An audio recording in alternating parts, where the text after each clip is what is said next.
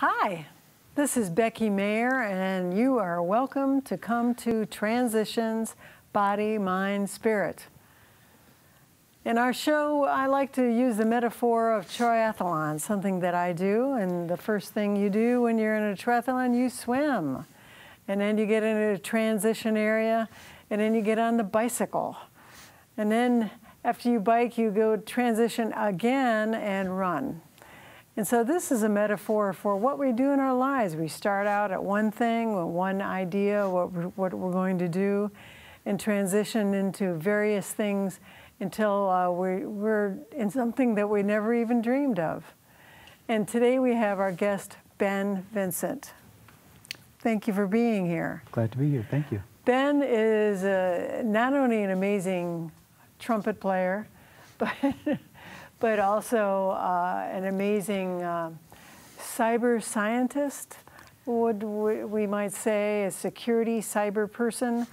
And it took a little bit of a transition for you to get to that. And also, we'll talk about Bitcoin and all kinds of other things too. But let's start at the beginning. Okay. Was it in Michigan that you started your life? I was born in Michigan, in Pontiac, Michigan. And my family moved to Hopkinsville, Kentucky when I was about 4 years old, I think. We lived in Kentucky until I turned 18. After I graduated, I said, I got to get out of this state. I want to go back to where it's busy and not country. And I didn't like country music. I know I live in Nashville, but I had a hard time with it. So I was fortunate in high school. My band director had introduced me to jazz, and so I loved jazz. My early goals were actually to possibly go to New York and play in the jazz clubs. But that kind of disseminated, and I faced a real world. I was married when I was 19. We've been married 38 years. Wow, congratulations. And, we have 2 children, and we lived in Michigan for about 25 years. We moved down here about in 19, I believe it was 89 and 90. But the economy wasn't stable, so we went back to Detroit. And then we moved back down here when my sons were in high school because we wanted to get them away from the big city and everything that was going on there and get them founded. And so we both agreed that Nashville was the place we wanted to go. And I had a friend that owned an IT company here, and he and I had been talking, and I sold a company in Detroit and came here and ran his firm for a few years, and then kind of transitioned away from running it into more of just working there. But I still had a desire to be the chief instead of one of the Indians. And he knew that, and we kind of worked out a package, and I was able to leave and take some time off, probably about 7 or 8 months, and then I came back to work and started a company up and took off from there. We've been doing it now almost 6.5, 7 years. So tell me what your IT company does. And we do a lot. We try to cover everything, all-inclusive requirements for our customers. We one thing we do is we go into a client site, and if they've got a server, a physical server in their office, then we work with them to transition that to a cloud. We have a very unique cloud. We have a location downtown, but we also have 2 undisclosed locations where our data flows to for redundancy to back it up. And when we have a server online, not only does that customer get our backups of their server, but we have ultimate backups running in 2 different directions. So that if ransomware hits and somebody steals their data and wants them to pay for it, then we can take that data and restore it without having to pay the ransom. That's a great idea. That is a great idea. Is that what everybody's doing? Unfortunately, no. There's a lot of people that get ransomware, and there are firms that they think one backup will do. And so they just back their stuff up locally in their local data center. And we get calls on a regular basis of, we've been hit, what can we do? Now, it depends on the variant, and the variant means what version of ransomware was hit. And if it was one that's been out for a while, then we can decrypt it and give them their data back. If it's a brand new one, and it changes every day, then the brand new variants we may not have as much success with. So we find a way to, either negotiate with, we call them cyber terrorists, or we, whatever you want to call them. But we begin the process of negotiation, finding out what it would cost, and then either retrieving the data or find out if, is it really worth it. We hope, and we've got a campaign going that we're trying to educate the public. Look, it's not a matter of if, but when. And when it does hit, you need to be prepared. And so we have had our first episode with it was when we lived in Detroit. Besides our IT firm, we owned some computer stores. And one of my business partners called me one day and said, there's an issue with this person, and they had been hit. And what we found out is when they get hit, any business should, for all intents and purposes, call the FBI and let them know we've been hit. Okay, and when you say, for those who don't understand, when you've been hit, what does exactly that mean? That means someone was able to hack into your computers, right, or your server, right, and encrypt the data, meaning it's not usable at all.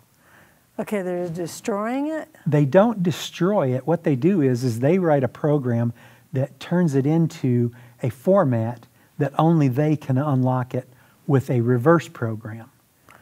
Oh, okay. Okay? Okay. And so, all right.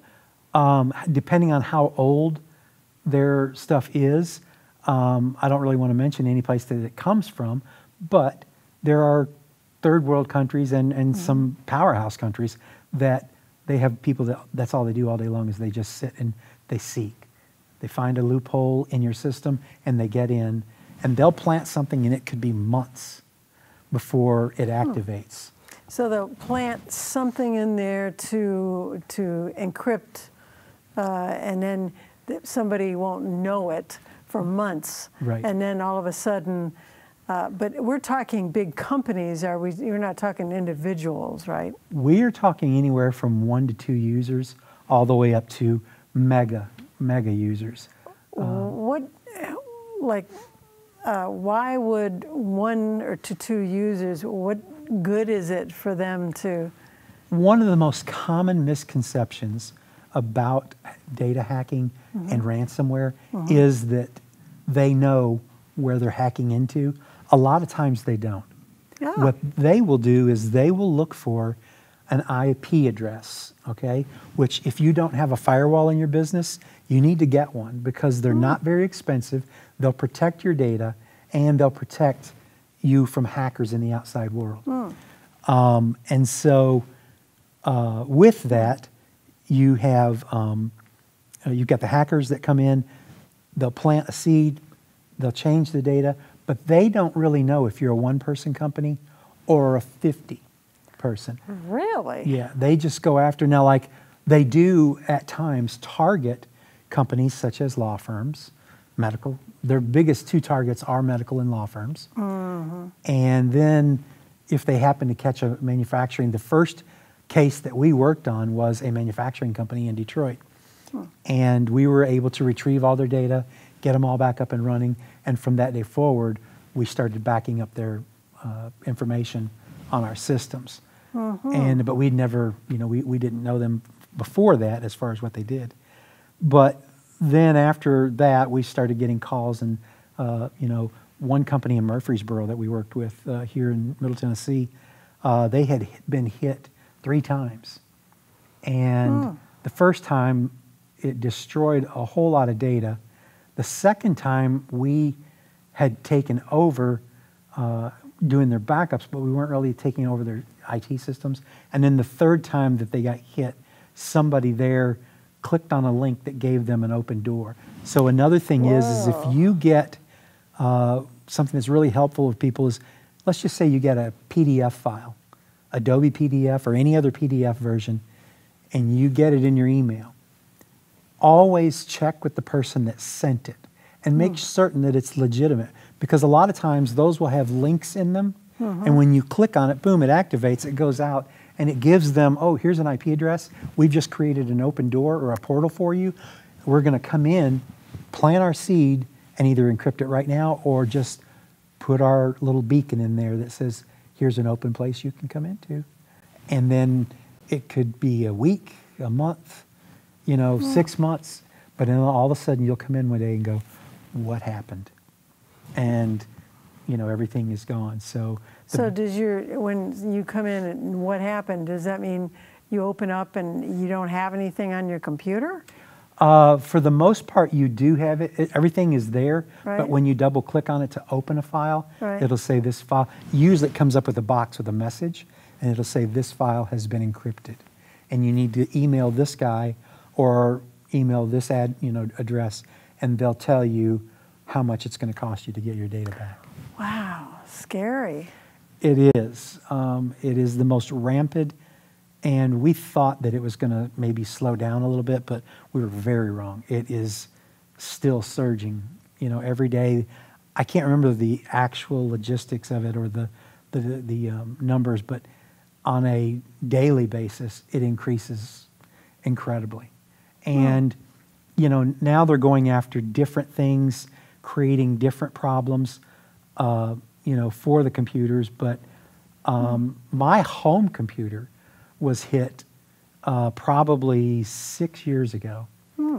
So this is why I say it's important that even though you have Comcast, and Comcast says, oh no, that modem that we put in there is safe, it's a firewall, it's not. And you can get what they call a SOHO, small office, home office firewall. They're not very expensive, but they're well worth it. And that keeps out the blockers, from everything. We recommend that if you work remote from home and into an office, that you have your IT department set up a VPN connection. And what does that mean, VPN? VPN is what they call a virtual private network. And that means that nobody can see your traffic between your desktop at home and your desktop at work. And so it's kind of like, yeah, you're out on the web, but you are also invisible.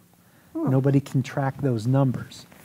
Another unique thing is there is one that you can buy for personal computers. Now, when I travel, I have a bad habit of just seeing if anybody's computers are unprotected in the hotel. And I don't click on them or go to them because that's wrong. But some of these computers are just using the hotel's free internet. Right. And a bad person could very easily go in, double click on your computer and delete all your data, and you would never know it.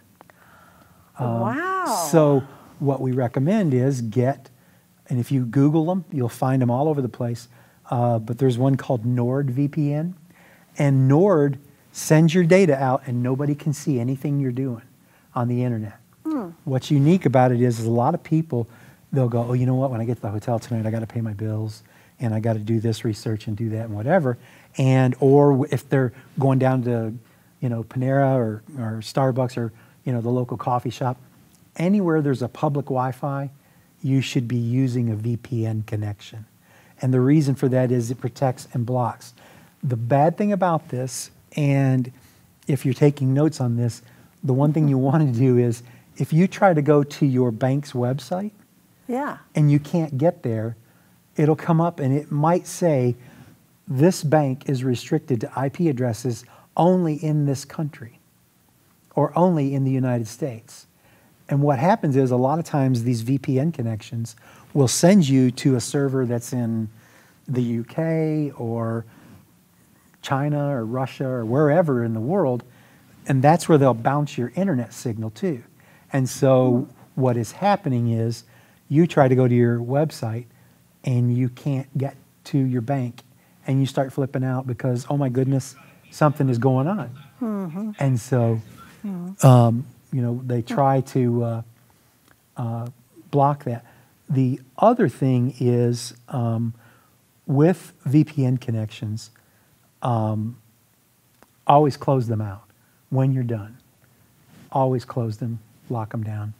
You know, and there's a browser, an internet browser called Opera. So you've got Microsoft Edge, you've got Google Chrome. If you're a Mac person, you've got Safari. But there's one out there called Opera, and Opera has a VPN built into it, a VPN mode. So when you click it, all of your web browsing is hidden, and it can't see where you're going. The problem with that is it is quicker. They use a lot of offsite servers out of country. And it might be in Costa Rica or wherever it's cheap to have a data center. And so part of that is, part of the problem is that you have to turn that VPN off, and then that will put you back in the United States. So. Well, most people have no idea. I mean, I don't even know what a VPN is, so most people don't know this.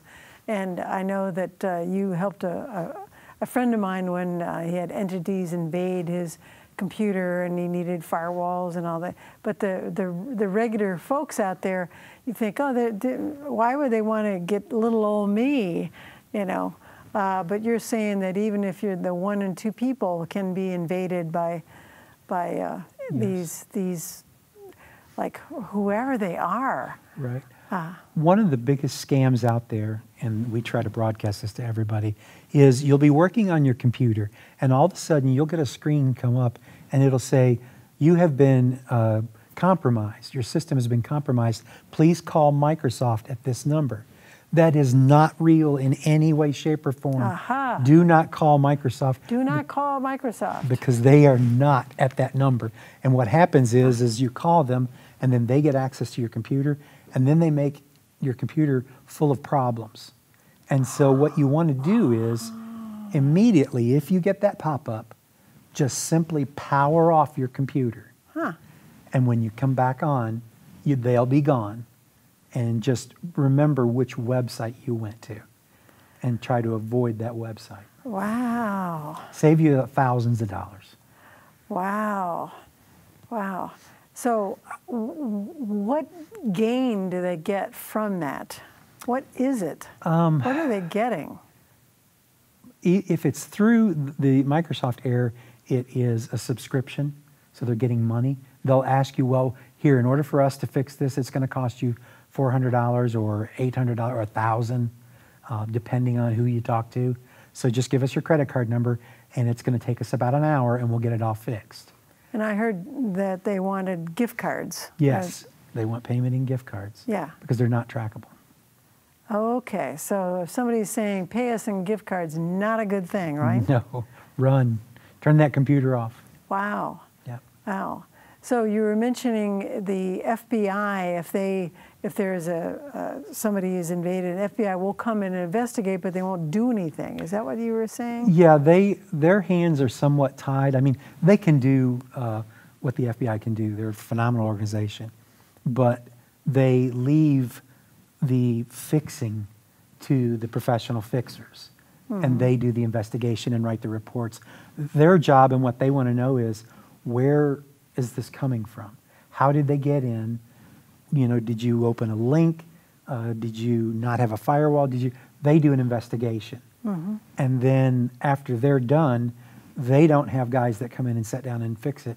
They call firms, and those firms come in and consult. And like your firm, yes, call you, and you can help fix it. Right. We try to find their weaknesses, and you know, if they need a firewall or stronger passwords. You know, the worst password in the world is password. And people use it all the time. Oh, let's try it. The password. Yes. You get the password or password. Wow. And you think, you know, that's the first thing I would try. Wow. And, yeah. Wow. Well, of course, in addition to this cybersecurity, which you're an expert at, And on the credits, we're going to say the name of your company because it's hard to find somebody as good as you to do this kind of work. You have other interests, which I believe music has been in your life, from jazz, playing at churches, and playing trumpets. And you have a collection of trumpets? Yes, I tend to find trumpets and saxophones, and I didn't really, the funny story is I went to an auction a couple of years ago, and I got a really good deal on a saxophone, and I brought it home and I put it in the closet. And so 2 years went by and I never opened it, didn't even know it was in there. And so I was like a kid at Christmas because I was cleaning out my horn. I was looking for one of my horns, and I started laying them all out on the bed, and I realized I don't know what this horn is. So I unzip it and I open it all up, and I am thrilled to death thinking, hey, where did this come from? And I collect vintage trumpets, and some of them I'll keep and some I resell. Wow, vintage trumpets. Wow. And also, a whole other world is the digital coins. Right. And that's something I know nothing about. I know people, friends of mine, who've made a lot of money and lost a lot of money. And it's very intriguing that you know so much about it.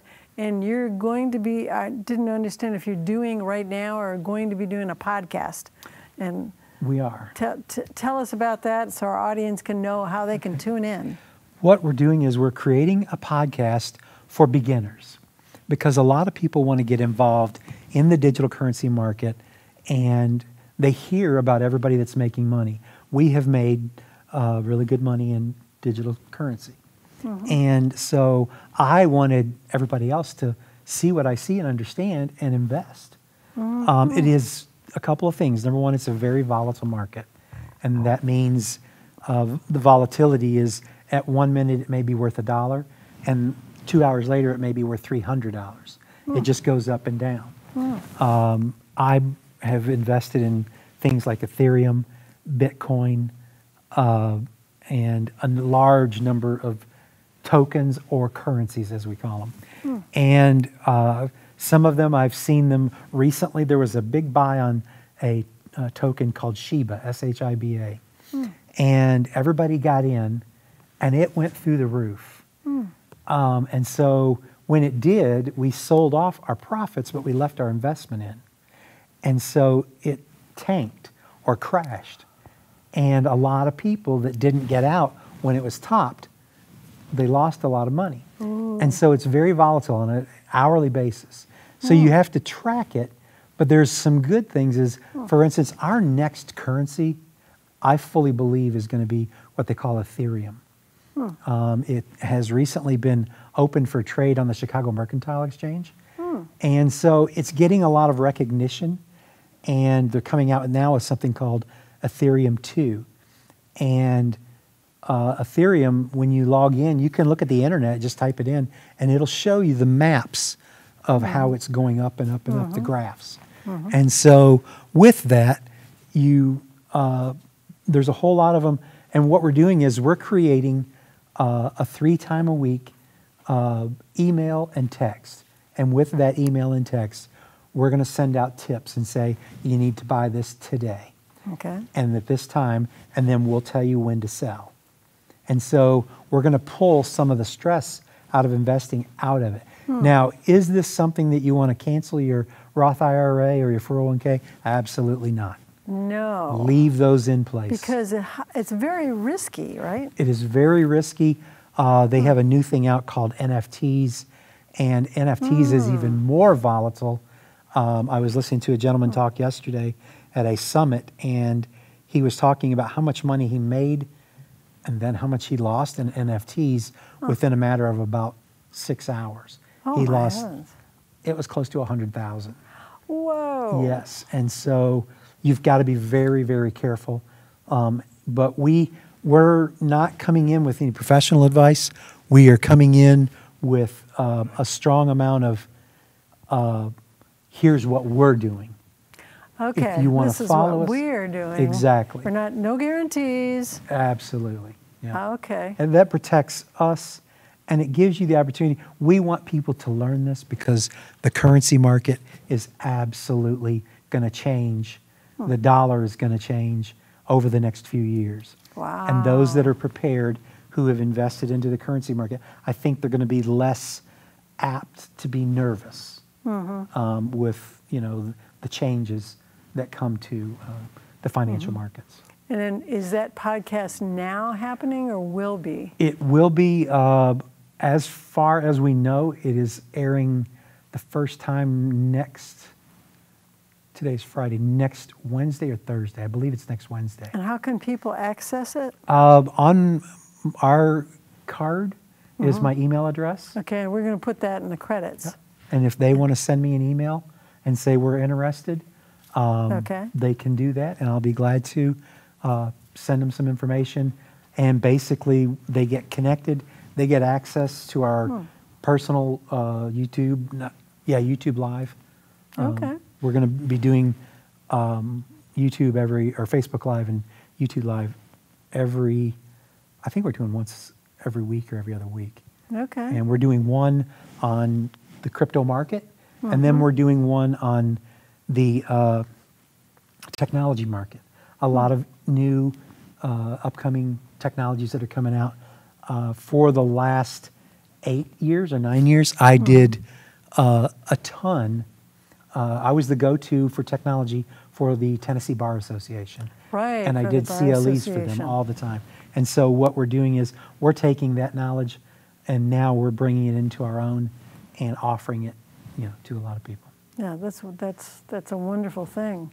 So it seems that, I mean, everything from cybersecurity to the digital currency, and then you collect musical instruments, and it's amazing how many different areas, the music part and the technical part, and it's all mixed around, and you're still performing too at churches and all that kind of thing, and raising the family and all that. Yes. It's a joy. It sounds like an amazing variation of many things. And then I know so many people want it, like me, who know nothing about the digital coin world. I don't understand. I started to see advertising on it. But Ben, I want to thank you so much for being on our show. You really opened my eyes to so many different things I never even thought about. So thank you. Thank you. Thank you. And Transitions, Body, Mind, Spirit. Thank you. All right. Yeah, all right. It's a wrap.